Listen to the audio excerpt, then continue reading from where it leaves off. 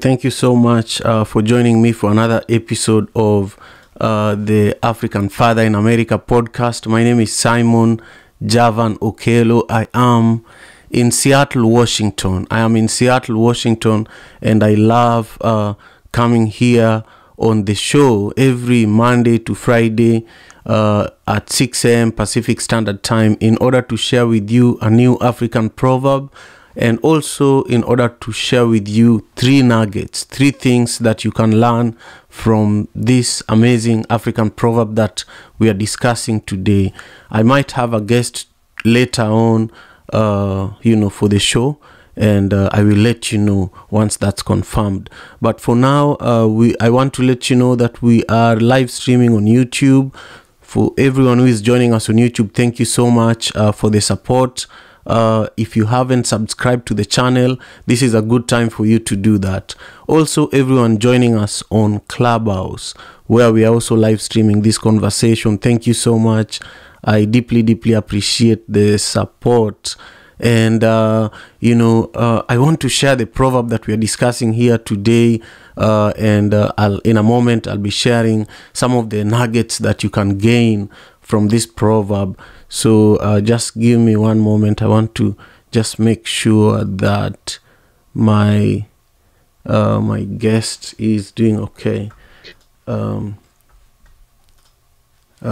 So just give me one moment as I figure out how to get my guest into the room. But I want to also appreciate MK. I see that you're there joining me. I have a guest that is joining us for today's show, really from here in the Pacific Northwest. And, I just can't wait to hear from her. And I also can't wait to hear from you all who are joining us here. So just give me a moment as I help her figure out some of these technical glitches that we are going through. I hope you all had a nice weekend. I had a nice weekend. It went really fast. But I'll make some portions of today feel like they are also the weekend. The proverb that we're discussing today, a really amazing one. It says, the topic itself is why unwillingness to improve leads to excuses, not solutions. Why unwillingness to improve leads to laziness and not and not solutions. I just took it even further. So, the structure of our show today, once our guest is confirmed, actually I have to find out what's going on for her here. She's having a hard time connecting. Good morning, Simon. Hi, how are you doing? And Steven. I'm so glad, but I'm at work. I am not able to talk, but I'll listen or maybe just take myself down. Yeah, you can just listen. It's fine. Okay. Yeah, Thank you. of Good morning. course. Yeah, nice to hear your voice. Rushi, how are you doing? Good morning, Simon. I am doing well, brother. I am doing well. No complaint. Well, no complaints from me, man. None at all. Just happy to be in this space. Yeah, man. Thank you so much for your support with Madaraka Festival. It was, incredible to see you there, and also just incredible to have your support that made it possible. Man, it was incredible to be there. Madaraka. The crazy thing about Madaraka is being able to being able to be surround you, being able to be around you for the last year or so, and Madaraka is like the festival that we talk about all the time, all this planning, and to actually when the day came and it was here, it reminded me of being a kid, and it's Christmas time again. It's like December 24th and 25th. Like all year, you wait for those presents, those gifts, and then it's finally here, and you're like, wow, you work so hard for 2 days, you know. So it was such to be honest with you, it was very inspiring to see you and the whole team together working on that. That was very, very inspiring. I appreciate the opportunity to just be able to witness witness the festival. So I thank you. I thank you so much for that. Ero Kamano. Ero Kamano. Karibu, Yeah. karibu, karibu. You're welcome. Yeah, it was definitely incredible. I want to hear from Steve briefly as I continue helping our guests join the show. How are you doing, Steve?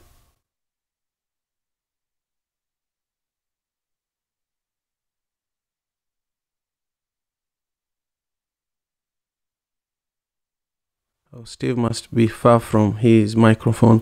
So I will just begin the show here by sharing the proverb that we're discussing, which says that he who is unable to dance blames it on the stony yard. He who is unable to dance blames it on the stony yard, you know. This is going to be a very interesting conversation. I want you to think about what this proverb means for you. And I also want you to take a moment and ping in, 3 to 5 people to join us for today's conversation. I just appreciate you all for the support. So I want to, just create space here. I want to welcome Brother Earth to the Daily African Proverbs. These are the 3 nuggets that I want you to note somewhere while I try to figure out how to bring our guest onto the show. So the first one here is the unwillingness to improve can lead to excuses instead of solutions. This proverb is almost it's like a warning, because it's very direct, So the first nugget is that it's true that the unwillingness to improve can lead to excuses instead of solutions. When you're afraid to take a leap, when you're afraid to ask for help, you are not willing to improve, you are not willing to transform yourself, and so you find many excuses why you can't do something differently, in order for you to experience something new, whether it's with your business, whether it's with your relationships, whether it's at work, you have to be willing, you have to be willing.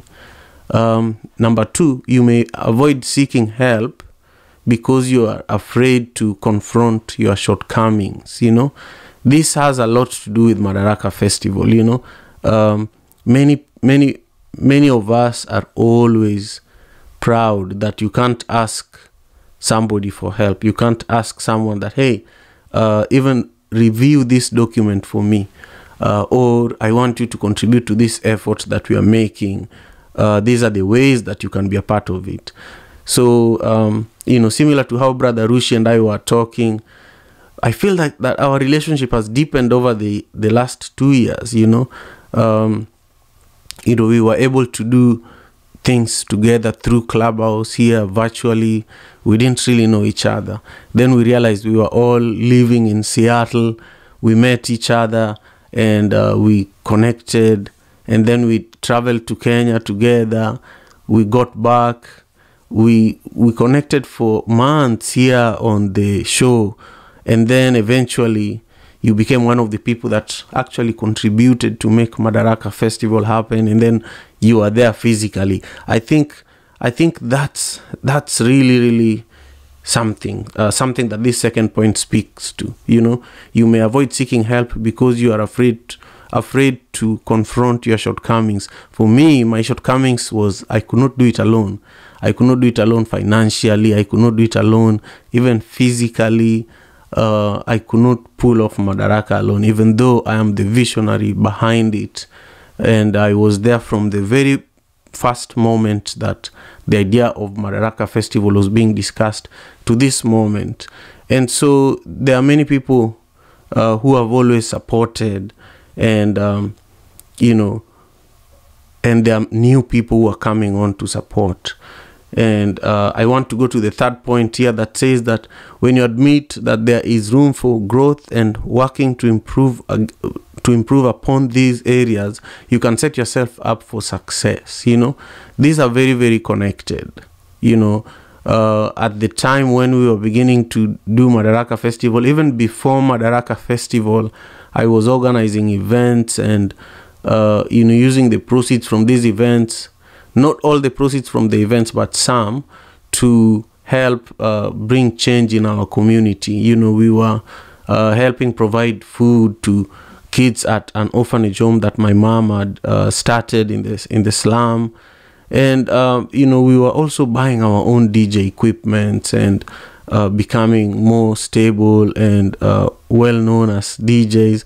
And then I moved to Seattle, where I had to rethink about how I wanted to approach, the work I was doing in the community, as well as my own endeavors as an entrepreneur and also as a creative. And so that's why Madaraka Festival was on CNN this past weekend.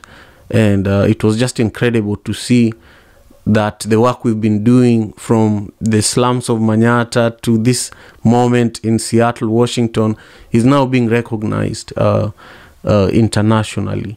So, I feel that it's also because of the willingness to be vulnerable, to ask for help, to work hard, to try things that we've never tried before, is really why we are on this track that we are on.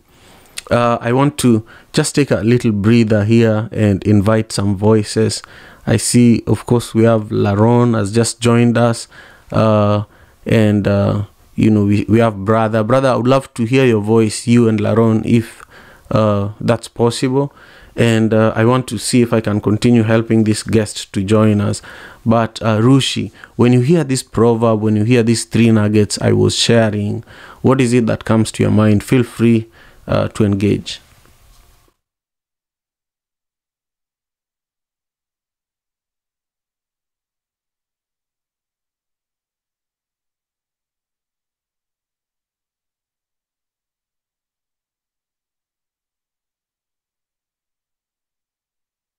Okay, I see that Rushi is not in a position to engage at the moment. If you're just joining I'm sorry, us, my phone, you're muted. my club. No, what happened was my Clubhouse app froze and it wouldn't let me. It just froze. Um, but yeah, I like this. The proverb. I definitely feel. I agree with what you were saying. I think. I know for myself, sometimes you want to. Sometimes you want to improve. I want to improve, but then you feel like the obstacle is too big, or you don't know how to progress. I know. Just for example, I know with Martin Rocket Festival, uh, I have to commend you because it's such a big task. You think about what you're putting out to the world to see. And I know for me, when I got there, I was like, wow, this is a very big deal. This is a big festival. I think about all the festivals I've been to, but you never think about all the work it takes to actually bring that to fruition and actually make that operate smoothly. And I think the team does such a good job. And I think for me, when I look at that, it's it's very daunting. I'm thinking like, wow, how can I actually contribute to something that's so big? But when you think about it, it always takes so many people to make the engine go. All the parts have to be working. The carburetor has to work, the fuel lines, everything has to work for the engine to go. So I'm looking forward to being a bigger contributor next year for Marta Rock. And now that I've seen what it looks like and I see the energy it has, sometimes for myself, and then maybe it's true for other people, sometimes you have to actually be inside of the storm to know how to weather that.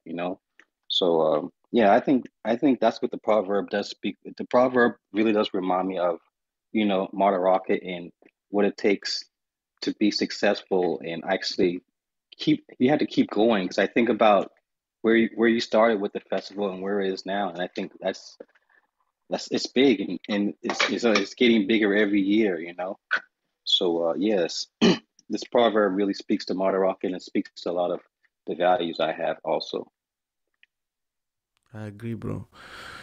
Yeah, I agree with that completely. Madaraka has grown, and you can trace it. You can trace it to the slums, to the ghetto where I grew up, and you can also trace it through the artists, through as you're saying, the team.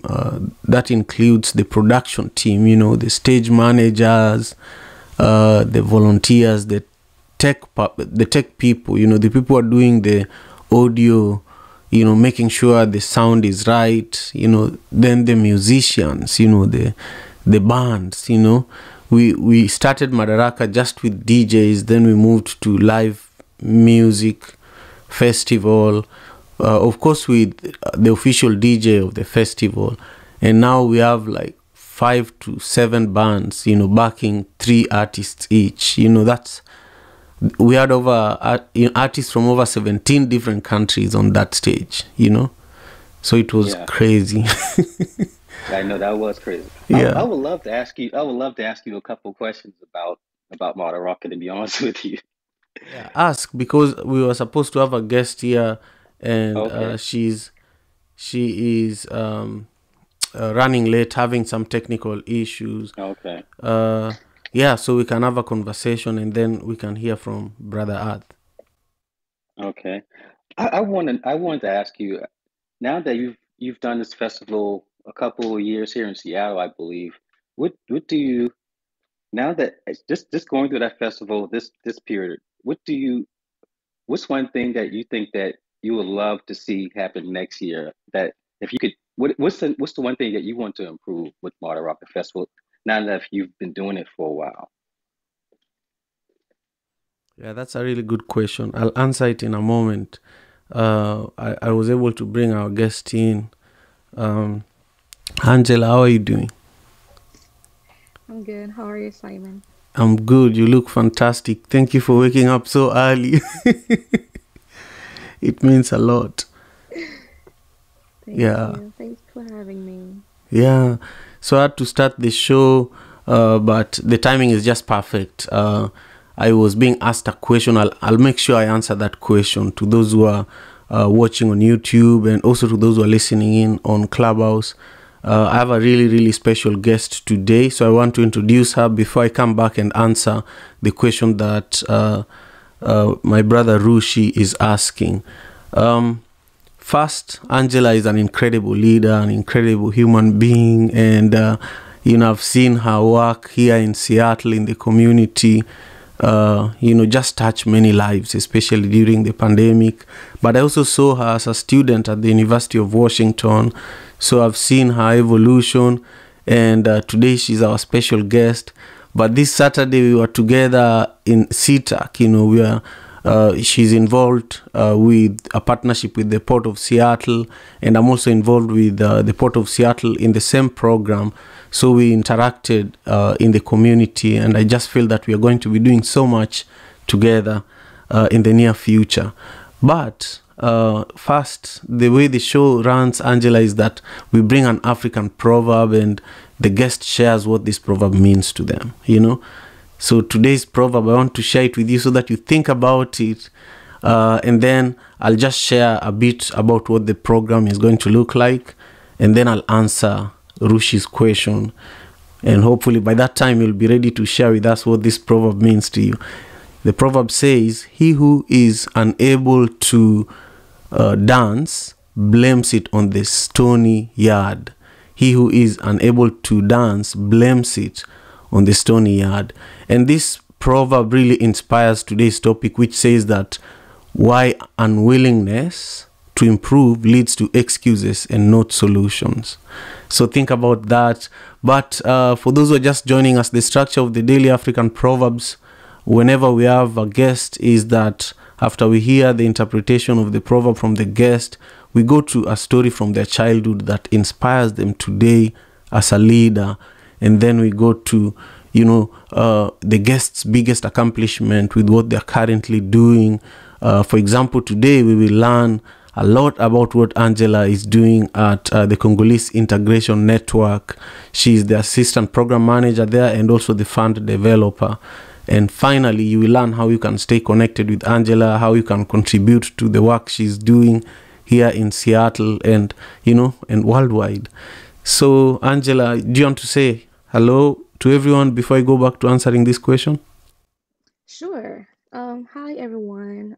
As Simon as well said, my name is Angela Nyangi, and I was the assistant manager. I just haven't changed that on my LinkedIn, which was not too long ago. So when I graduated in June, I was offered a position to be the fund developer and data manager of the Congolese Integration Network. That's beautiful. I want to talk more about that. So thank you for correcting that. Now, let me answer this question that Rushi asked earlier. Rushi, you asked what I have learned after organizing Madaraka Festival for the last 8 years. I think Angela probably wants to know the answer to these two. Is that correct? Yeah, I really want to know what you've learned, but also I want to know as far as the vision you have for Madaraka. It's pretty set, but what's that one? What's the thing that you said? I want this to happen next year because, like the Proverb says, it's about improving. So, like, what is that? What have you learned? What's that vision? What have you learned? And what's that thing you want to make happen or make it better or make it improve? That's what I'm really curious about. Yeah, Because that's a very good question. every year we always try to be the better. So I want to know what does that look like for you? Yeah, as the person who that's a really good question. What that looks to me, number one, is that by the end of the event, by the end of like the day after Madaraka Festival, everybody is paid, and I am also one of those people who are paid for producing Madaraka Festival, and then I also want to have the budget for the next Madaraka in the bank by the end of this coming Madaraka. I want to be like 2 years ahead in terms of planning, because that will put us in a very, very good position, So we are talking to a fund developer, someone who can actually help actualize these kinds of dreams. But that's my ultimate goal. Really, the last 8 years has been building Madaraka Festival as a brand and as a respected brand globally, not just in Seattle. And we were able to achieve that. We were on CNN for over, 30 minutes for this past weekend, Saturday and Sunday. And that's huge. But that's outside of other media partnerships that we had this year, with KEXP being our title sponsor, and then we've always worked to build strong corporate partnerships for Madaraka Festival, and Amazon was one of our sponsors, and Microsoft, Alaska Airlines,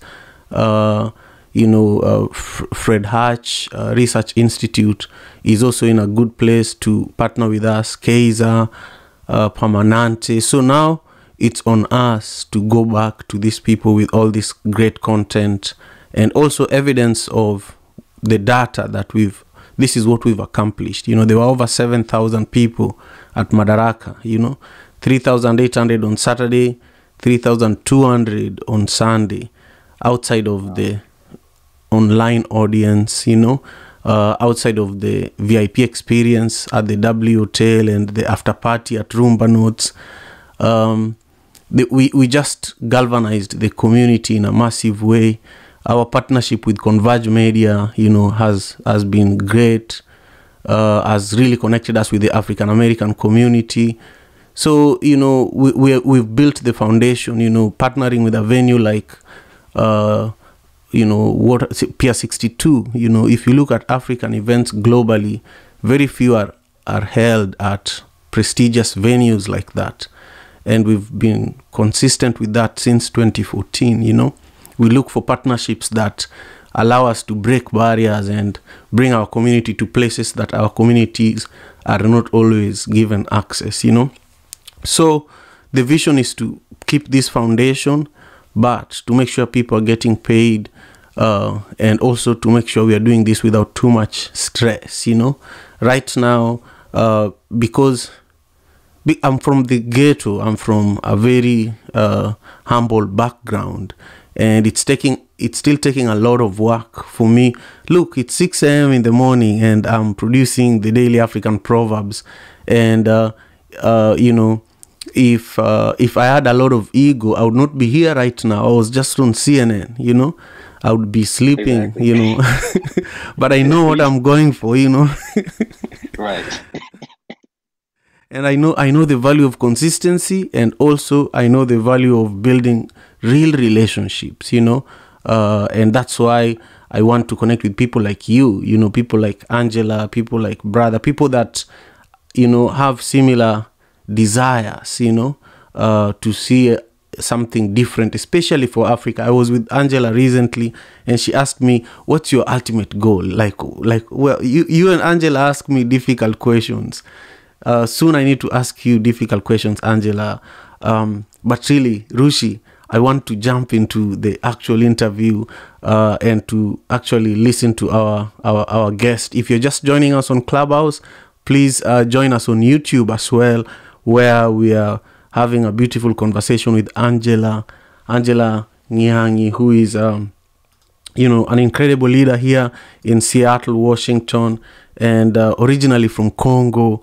Angela, share with us your thoughts on the proverb, and also share any part of your introduction that I didn't do properly. What is it about you that you want us to know about in this moment?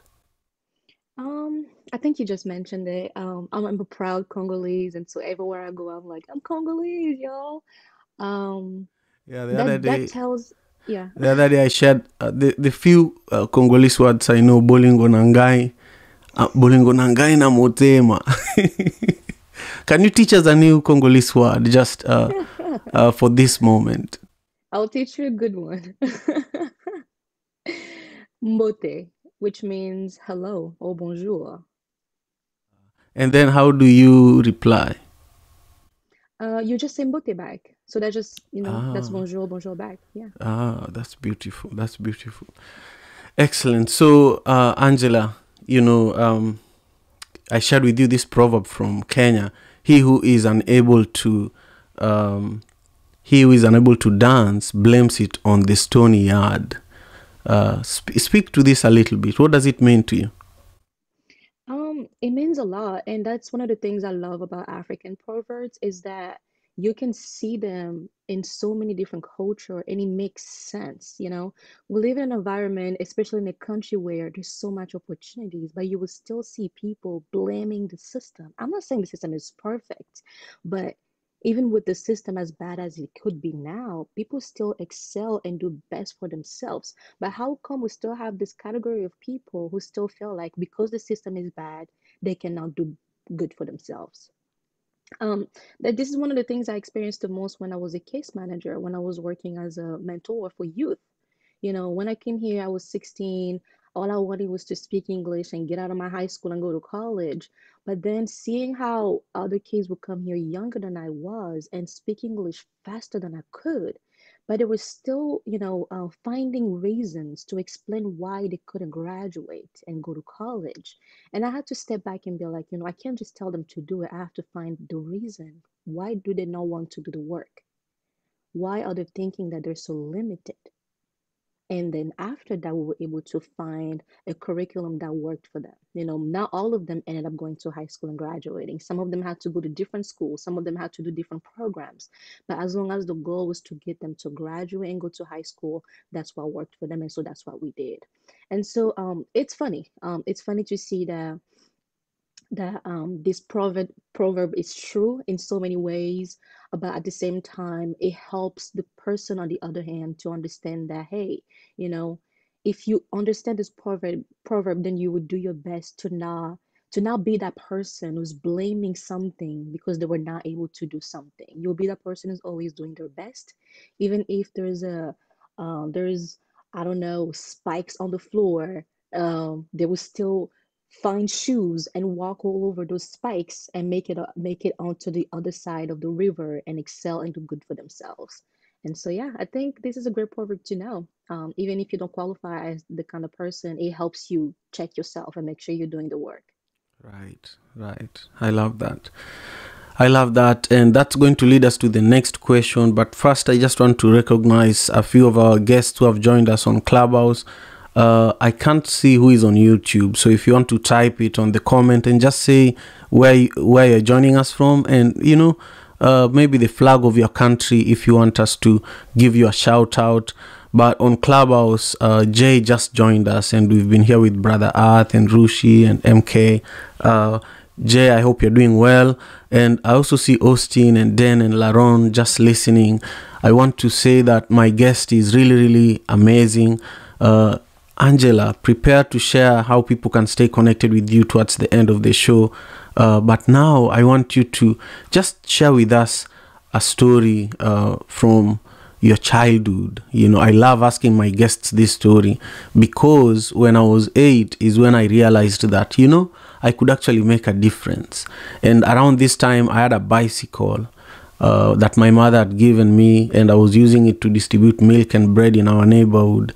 So I felt like I was a king at that time because most of my friends didn't have bicycles, But then I could not even sit on the bicycle seat because it was bigger than me. So I could go in between the bicycle frame, and I was very popular because everybody saw this little person with, a big load of milk and bread, every day before school, and over the weekends, almost half the day I was doing that. And until today, I'm just driven. I want to do something. And I feel like you're so much like that, given all that you've accomplished since you came to the US. I don't know much about what you did before that. That's part of why I want you to respond to this question. So take it away. Yeah, so very quickly, I came in the US at the age of 16 with my dad, my mom, and my siblings. We were total six at the time. Um, I went to high school with no English. I was bullied. I felt alone. I did not get the help that I thought I was going to get, and that really messed me up. Honestly, I was depressed. I was taking anxiety medicine. I was seeing a therapist every week. I just wanted to go back. I could not understand why is it that I'm coming to the country of my dreams and I'm sleeping on the floor and we're living off of food stamps. I'm going to school under the rain and I can't even speak. I can't even defend myself and tell the teacher that I'm being bullied. All of that was just dying inside. And that really led me to be very depressed. I didn't want to go to school anymore. Until, one day I just woke up and I went to school, and with my little English I had, I said, if you don't take me out of these classes and challenge me to getting out of these classes sooner, I'm not going to come back to school. Because they had me do ESL classes for like 6 hours a day, and that's all I was doing. And I just felt stupid, like learning all these ABCDs. My understanding was way better than my speaking because we do take English classes in Africa sometimes. I just wanted to be challenged, and what I was learning was not helping me. And so eventually, I advocated to the district. And so they gave me a test to see if I was able to get out of these classes and take classes that will actually give me credits. Because ESL classes in high school don't give you any credits. You just end up staying there for years and years and years. Sorry. And so I took the test and I passed, and that's when they took me out of those classes and I only kept one ESL class. And surprisingly, I did well. I graduated 2 years later and I went to Highline where I studied political science. I graduated with honors and transferred to UW where I studied accounting. And I graduated and then decided to stay to do my Master's of Science in Accounting. And that was this year that I graduated with my master's degree. So that's my education. But along the way, I did so many other things. I did pageants in 2019. I was the first runner-up of Miss Africa. And in 2022, they decided to crown me because there was not a competition.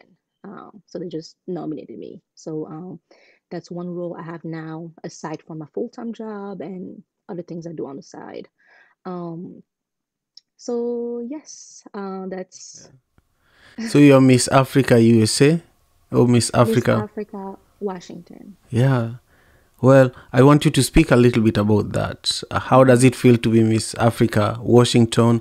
And, you know, if you're talking to other little girls back in the Congo, what would you tell them that that role means to you? Oh my gosh, it means a lot, you know. When I started pageantry, I didn't know where that was gonna take me. I just wanted to do it for the sake of it because I wasn't really doing much. You know, I was just going to school. But then I started realizing there was a lot to do in life, but I just didn't know how to get there. So when they asked me to compete and represent Congo, I was like, okay, I'll do it. You know, I'm confident enough to do it. But man, that thing broke me and fixed me up and it just straightened me. It was intense. It was really intense, but it really helped me find my voice. It helped me with my words, like how to speak my mind and be eloquent. Because you do go through many other trainings leading up to the competition. And there's a lot of setbacks. There's a lot of competition just within, you know, with the girls, the drama, like everything just kind of shapes you to the person you will be the day of the show. And so for me, it wasn't even for the crown, you know, it wasn't. Because even though in 2019, when I didn't win, like I was still out there, like I was still meeting people with my little teeny bitty crown that I got for being the princess. I didn't care that I didn't have the big crown. Like I was just out there doing my thing. And so eventually that sparked something even in people's hearts. They were like, man, you know, even though you didn't win, you're still out there doing the thing because that's not why I was competing. I was competing because I love what I was doing. My platform was to help homeless kids. Why? Because when we came to the United States of America, we didn't have a place to stay. And so when I realized that, I said, man, you know, what makes me different compared to the person we're seeing in the streets right now? Because that could have been me had this lady not opened up her house to let me and my brother stay in her one-bedroom apartment when we came to the United States of America. And so I started helping those people leading up to the competition. And even when I didn't win, I continued to do the work because I didn't care about the crown. And so eventually that paid off. You know, now I'm the first, I'm the queen. Oh my gosh, I'm not even used to saying it. I'm the queen. But it's really not about the crown. It's about the process. Because maybe if I didn't win, I would not be a good queen today. Maybe if I didn't go through all the setbacks, I would not be a good queen today. Um, so what I would say to kids in Congo, you know, watching or the ones that are here, it's, you know, don't put limitations yourself. You know, look beyond how you look like, look beyond the struggles, look beyond your accents. Because for a long time, those are the things that held me back. I was holding myself back from doing things in life because I was ashamed of myself. The day I realized I was black in America, I was ashamed of my color. I was ashamed of my accent. I was ashamed of my the way we dressed in Congo. But when I was able to look over like beyond that, I just, you know, I said, you know what? I'll be me. I'm just gonna be me and make sure that people know that I'm not ashamed of being myself. And so maybe that would inspire other kids. And so, yeah, whatever you believe in life that you can do it, you know, just find it within yourself to look beyond. Because if you just keep looking at those limitations, you will never see beyond that. You will limit yourself. Yeah, you're so incredible and really really inspiring. You know, I can't tell you how proud I am of you and all that you have accomplished, but also how you really really focus your energy in the community. But you're also very humble. You know, your humility is really amazing to watch. So we have been joined here by a few more friends. You know, I see that Stella has also joined us, and I can't wait to hear from all of you. At the moment, we are listening to our special guest, Angela. And Angela is joining us from Seattle, but she's originally from Congo, and she's doing incredible work here with the Congolese Integration Network. You know, I'm really impressed by all that you do. I was a judge at a talent show that you all organized in like 2 months ago. I want you to speak about that for a moment, but also I just want you to speak about, what does the Congolese Integration Network do, and what is your role there? I love what you all do, especially during the pandemic. I'm asking you so many questions at the same time because I know you're an accountant, so you're putting all these things in order. But I want you to speak about the impact that you guys had on the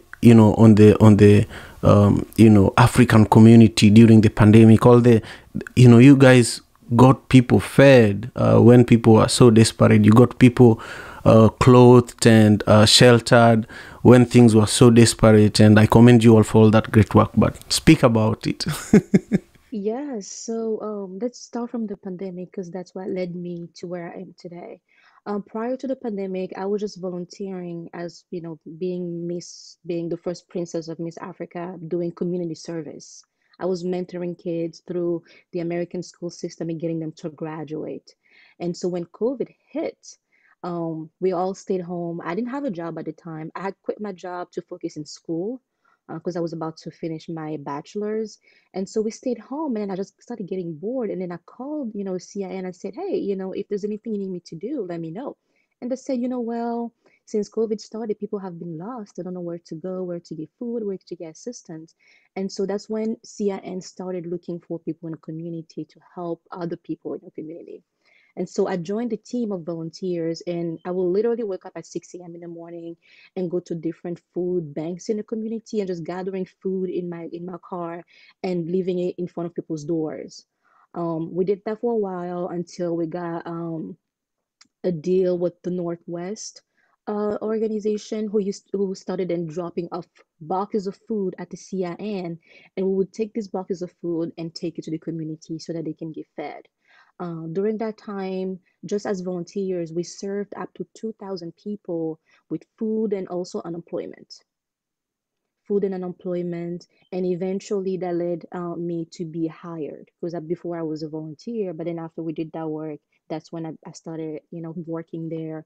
And so the CIN's mission is to usher refugees and immigrants who are entering the American community and society into a better integration. So they want people that are coming the first time to be well introduced to the community because I'm one of the victims of people that were not well introduced to the community. We did so many mistakes not knowing the system when it comes to filing taxes, what to do when you get a job and you're on food stamps, and then you ask people for information. Sometimes they don't know the answer, but they still tell you to do something and you do it and it ends up being the wrong thing.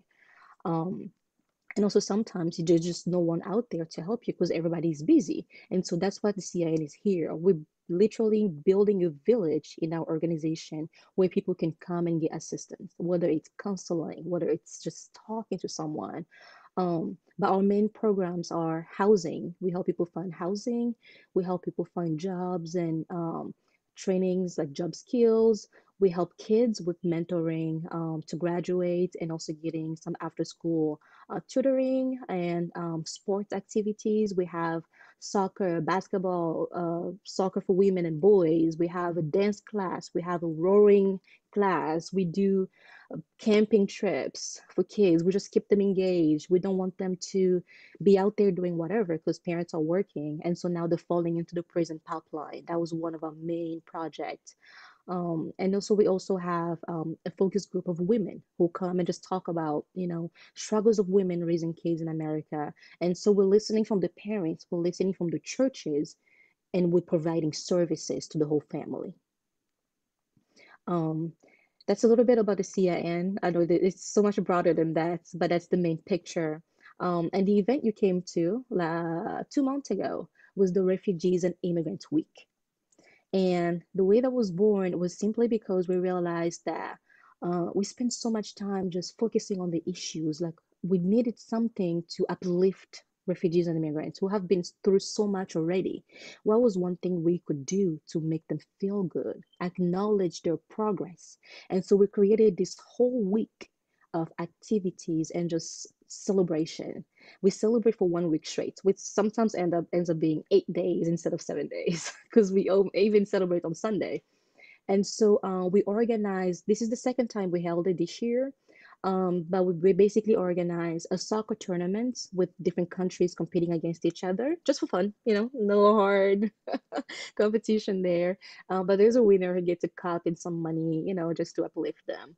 And then we have a talent show to recognize the skills we have in music, fashion, story, comedy, and dancing. And so we have those four categories for which you were a judge and you did so great. And then at the end of the week, we have a gala where everyone comes in their gowns and we celebrate, we talk, we eat, and we also held an auction. Because that whole event celebration this year was actually a fundraising strategy that we used to raise funding for our capital campaign project. Yeah, that's Yeah. incredible. I want you to talk about your capital campaign project because Mm-hmm. it's in motion, and you could use the content from this conversation to also promote it. But also, I want you to take us back a few steps. It's not many African communities that are so organized like you guys are here in the diaspora, but also back home we are struggling. We are organized in some ways, but we are struggling in some ways, and women are always really critical in bringing change to institutions and even countries. If you look at most countries across the world, not just in Africa, that are led by women, you see a lot of change happening. And I feel like your contribution to the Congolese Integration Network is really visible. Uh, and I want you to just speak to how difficult that is for an African woman to work together with a lot of other African men to make a difference, but also why it's important that we organize ourselves and do things like the capital campaign that I want you to speak to as well. Mm-hmm. Yeah, that's a struggle people don't really talk about, being an African woman living in America, Not just you, it's not just you being black, it's also you being foreign, it's also you being African, it's you being from a third world country. So there's all these stereotype, that people see first before they see how smart you are, before they see how capable you are of doing things. I have experienced some racism, but at the same time, I feel like that just pushed me to being even more vicious in the way I approach things and being and ha just doing things for purpose, and not just doing things because I'm doing it, but actually having a reason as to why I'm doing something. Because you can easily find yourself doing 10 different things and nothing makes sense. How do you focus everything to one goal? That's one thing I struggle with. The moment I started doing pageants, school, business, doing here, here, here, here, I was spreading myself so thin that I had to take a step back and regroup a little bit and see how I can frame everything because I loved everything. I couldn't just let go. I had to frame it and make sure that everything led to one thing. That's why it's important to have a goal. My goal was always to make an impact in my organization. That's why even when I graduate, I told my boss, I'm not done here. So please find me a way to stay because I don't want to just graduate with a master's and go work for a corporate, company. I'm not against that, but I didn't want to do that now. If I end up doing it maybe later, I want to keep giving to the community as much as I can. Um, we work in an organization that's led by over 87% women. And there's only three men. Yeah, there's only three men. And so there's a lot of growing up to do when you're working with women. There's a lot of just letting go and remembering why you're here. Because if I wasn't able to do that, I would have been picking on, every small flaws and every small little comment, because we're women, we talk a lot, we love to talk, and we see details a lot, like even on our bodies, we criticize ourselves more than other people do. So that's one thing that it doesn't matter what color you are. It's something that has to come from within. You have to know that everywhere you go there will be issues working with amongst other people. That's something you cannot put aside, you cannot escape from that. But how you react is something you can control, not your environment. And so even when I wasn't a fund developer, even when I was just a case manager, I was still looking at myself as a leader, and I was still going through trainings on how to be a good leader, how to work with other people. And you will learn that you have to be able to let go. And that comes through delegation sometimes, not doing everything yourself, trusting that people can do things, encouraging them. And so when I was put in a position where I had to lead other people, when I was receiving some of the negative comments or the negative, I don't like to say attitude, but just, behaviors, I was able to look past that and just focus on the main goal. Because when you're going through a stressful moment, especially when you're submitting those grants or putting together an event, as stressful and big as the Refugee and Immigrant Week is, people start getting stressed out. And sometimes that gets translated into like maybe they don't like me, or maybe this, or maybe that. But that doesn't really phase me anymore because I've been through so much already with women and just, in a working environment that also helped me just kind of build like a shield to where it's not affecting me so much. Like you can still talk about me today, but I'm still gonna come back to you the next day and say hello, how you doing? Because I genuinely want to be able to work with you. I get asked this question a lot.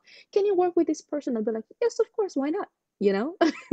And the more you're saying these positive things to yourself, it becomes true because you're working towards that. So you're able to just overlook, overlook. And so yeah. Yeah. I want you to speak about how much you're all trying to raise for your Mhm. capital campaign, and what do you want to do with it. Like, let's say you get the money uh, tonight. What are you going to do with it? Paint for us the picture. Tonight. I will have a party first. Because a popular campaign, oh my gosh, that can go up to 5 years and we've Yeah, just begun. yeah, you should invite me to that party. But hey, anything is possible. So let's say it's tonight. What would you do Yes. with it, and how much are you trying to raise? Dream big. Um, no, we don't have the big number yet because before you even know how much you can fundraise for a capital campaign, you need to do the hiring of people. You need to hire all the consultants, like the architect, like the the constructions company, the electricians. So before all the hiring is done, you cannot really estimate how much you need for a capital campaign. We don't even have a land yet. Yeah, but if you have the vision of this is Mhm. what we want to create, I uh, can talk about that. yeah, this is what we want to create, and if we were to create it in Seattle, this is approximately how much it would cost us. If we were to Mm, create it, including all the people that you'd hire to help you create it, you could even create a model, of mhm, like a 3D model of what mhm, the vision is. mhm. And then, even before you get the land, you can use that to acquire the funding for the land and for Mhm. all the related costs for whatever project you want to do. Yeah. Uh, but I'll let you speak. Mhm. Sure. Okay. So again, we went back to the model of listening to the community before we start fixing issues or looking for ways to bring a change. And so the Community Integration Network realized how hard it was for community members to find spaces, right? We have so many churches now, especially in the community of people of colors. Churches are burning almost every other month, and they're struggling with rents, and they're having to move place to place. Our housing is becoming so expensive that people are having to move to the south area to be able to afford their rent. We look into issues like what we're having ourselves with the rental, the facility that we're in. Every office we have, it's like a little cubicle, and so in the beginning, it used to work. But now, with the increased need of our services, there's not a room in our office that can host one session. Like when we have a session, people have to sit outside, some in a hallway, even a dance class. We started out with 15 kids, and now we're reaching 30, 35 a session. And so everything is making it possible for us to keep renting the small offices to be able to do our work. And also, as I mentioned, we have a soccer team for boys and girls separate. We have a basketball team, a rowing class. We have a tree training program. We're having all those programs and nowhere to host them. And when we renting a soccer field, it's like a $75 per hour. And so we looked at all of these issues and realized that we were spending too much on facility rentals. And we looked at the community, they're in need of places they can rent affordably. And also, they need a place they can feel like they're part of a village that's offering them supports, counseling, and assistance. And we looked at our kids. They're in need of some place where they can spend time with supervising visits, where they can engage with each other, have group enrichment activities together, which we offer, but in a smaller scale. And so the more the need for our services was increasing, and the more the need for the community for spaces was increasing, we decided that to fix all of that, we needed to build a community and healing center.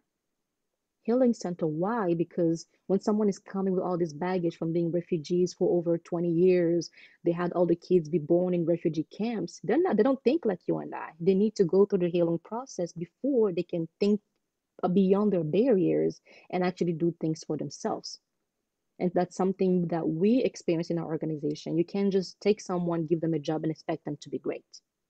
Oftentimes, they will get fired because they're still going through all that anxiety, or maybe they're still going through all that spirit of just being a victim, that every little thing in their mind is, oh, they're, oppressing me or this and that.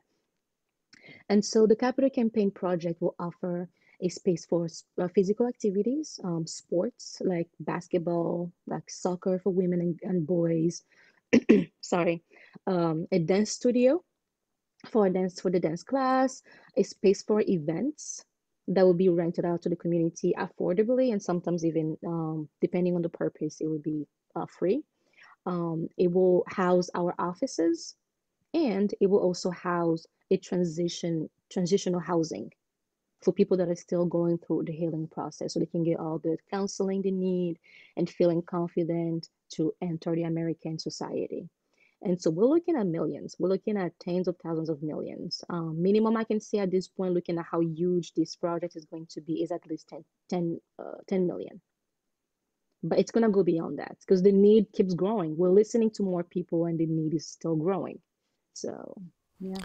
Man, I'm just so inspired by everything you just said, by the importance of the work, the impact that it has had so far, and also the need for this physical space, But as you're also speaking, I'm looking at the African community in 10 years, here in the diaspora, not just in Seattle, because what your ambition is also what the ambition of another Angela in the UK is. My I'm not saying that there's actually another Angela doing this, but I'm saying that it's possible. It's possible.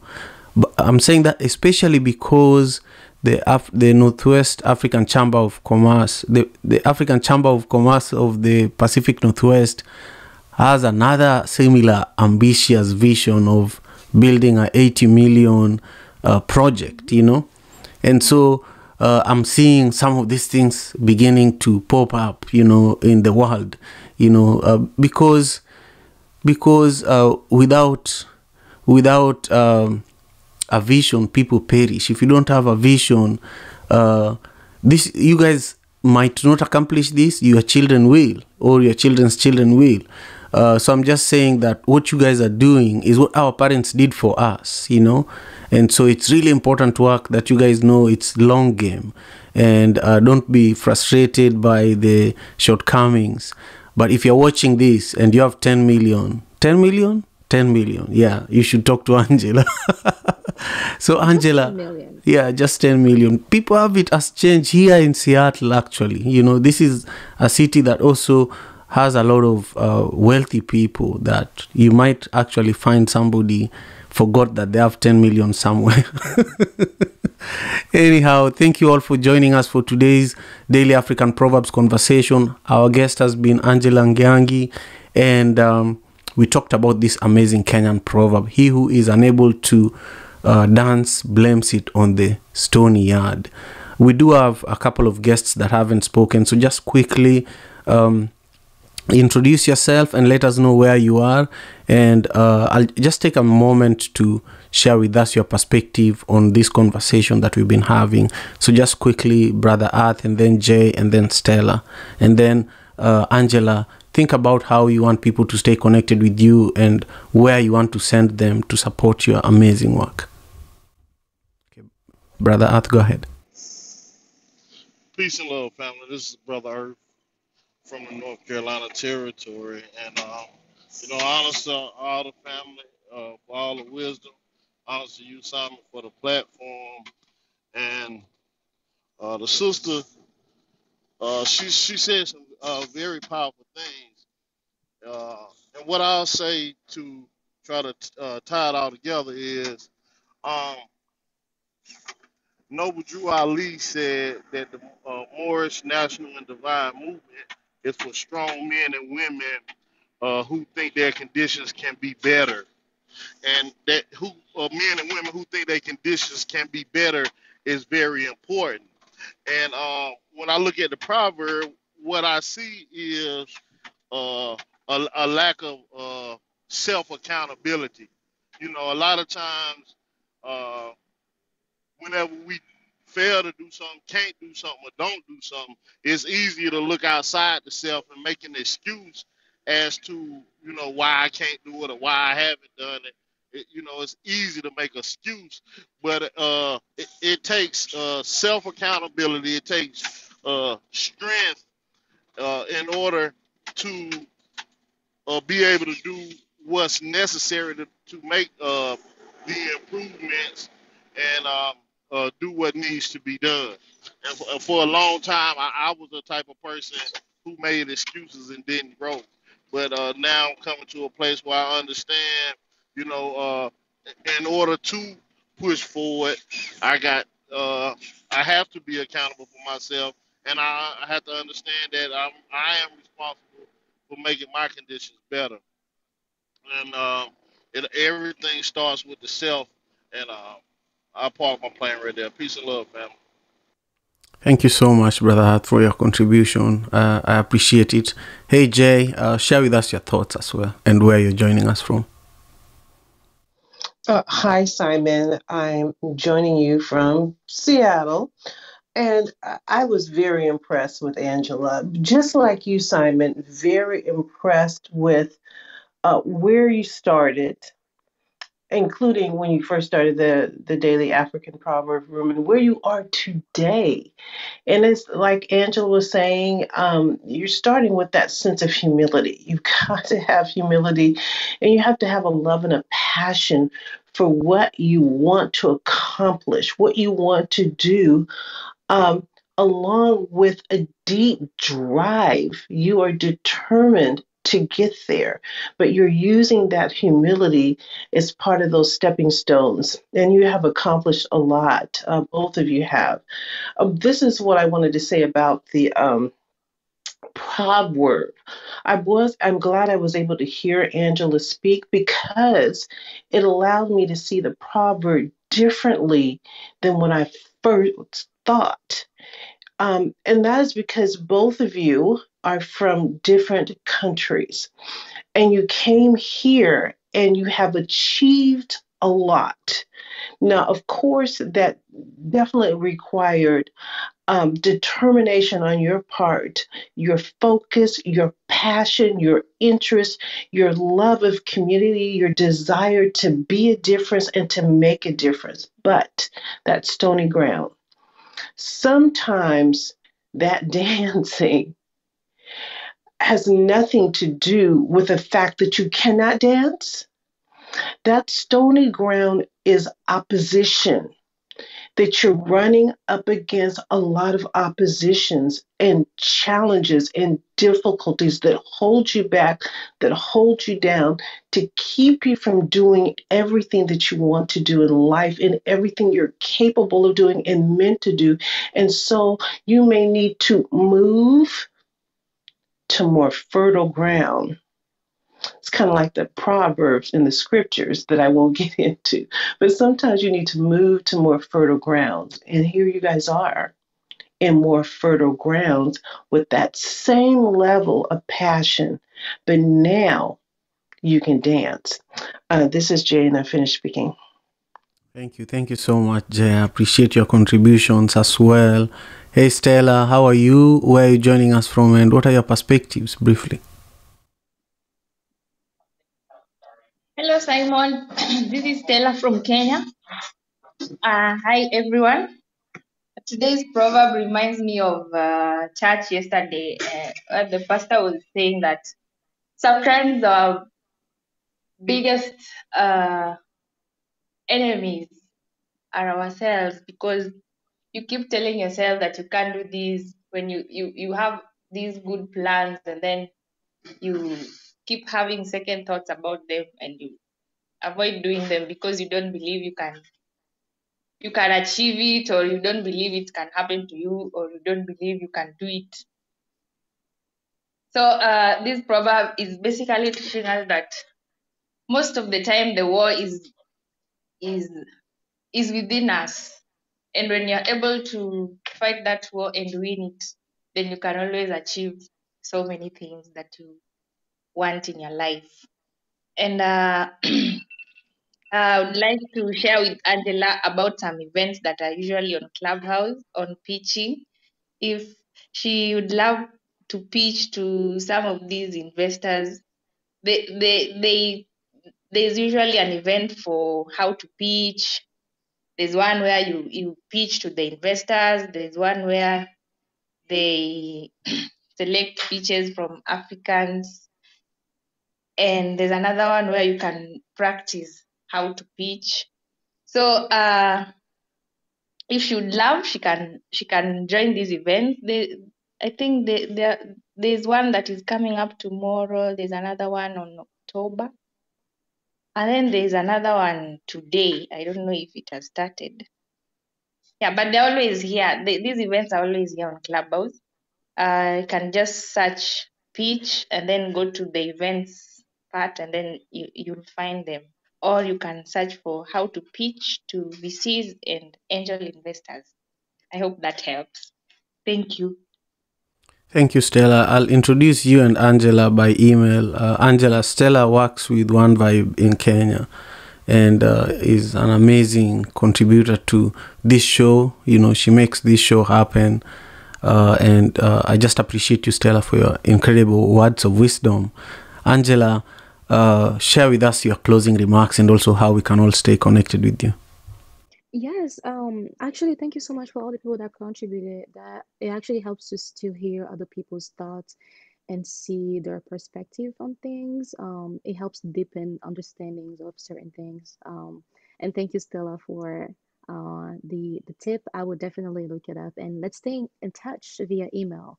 Um, to reach me, it's easier to do it through Facebook. You can just search Angela Ngiangi as it's written on the screen if you can see it.